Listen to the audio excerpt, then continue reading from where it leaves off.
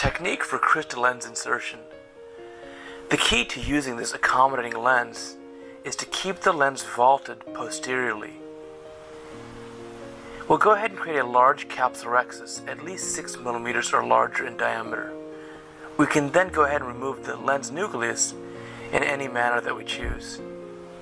I wish to thank the following people here for their help in my learning how to use this lens.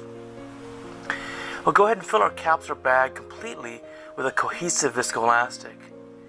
Now I'm going to use the star injector, which is the one that's specified by Ionics, to insert the lens into the capsular bag.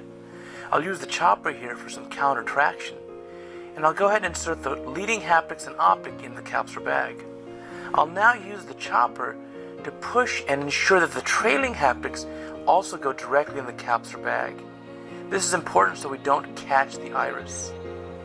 I'll now rotate the IOL so that it moves to the 12 and 6 o'clock position. You'll also note that I'm keeping the lens vaulted posteriorly. And here we can see the correct orientation at the 12 and 6 o'clock meridian. The haptics are at the capsular bag equator, whereas the posterior capsule is vaulted against the optic. We'll go ahead and hydrate the incisions, including the roof of the incisions. And remember, we're hydrating this prior to removing the viscoelastic. This is because the viscoelastic is now keeping the lens in its correct orientation, vaulted posteriorly. Now go ahead and thoroughly remove all the viscoelastic, but remember to keep the anterior chamber fully formed. We don't want to let the anterior chamber collapse. We can remove the probe rather quickly to avoid collapsing the anterior chamber.